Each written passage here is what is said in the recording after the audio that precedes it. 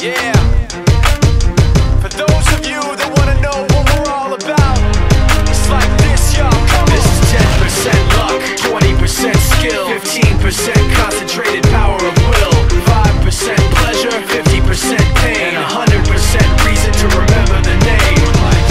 He doesn't need his name up in lights, he just wants to be heard, whether it's the beat or the mic. He feels so unlike everybody else, alone, in spite of the fact that some people still think that they know. But no, he knows the code. It's not about the salary, it's all about reality and making some noise, making a story, making sure his click stays up. That means when he puts it down, Tox picking it up. Let's go. Who the hell is he anyway? He never really talks much, never concerned with status, but still even him starstruck. Humble through opportunities given despite the fact that many misjudge him cause he makes a living from writing raps. Put it together himself, now the picture connects, never asking for someone's help or to get some respect. He's only focused on what he wrote, his will is beyond reach, and now it all unfolds, the skill of an artist. This is 20% skill, 80% fear, be 100% clear, cause Ryu was ill. Who would've thought he'd be the one that set the West in flames? And I heard him wreck it with the Crystal Method, name of the game. Came back, dropped Megadeth, took him to church. I like Bleach, man. Ryu had the stupidest verse, this dude is the truth. Now everybody giving them guest spots and stocks through the roof. I heard he f***ing with that stock.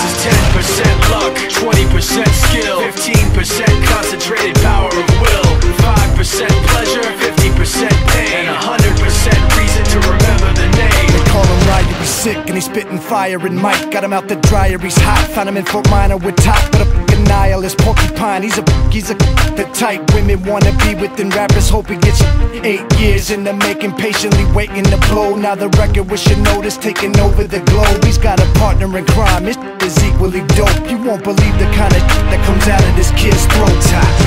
He's not your everyday on the block. He knows how to work with what he's got, making his way to the top. He often gets a comment on his name. People keep asking him, was it given that birth or does it stand for an acronym? No, he's living proof. Let him rock in the booth. He'll get you buzzing quicker than a shot of vodka with juice.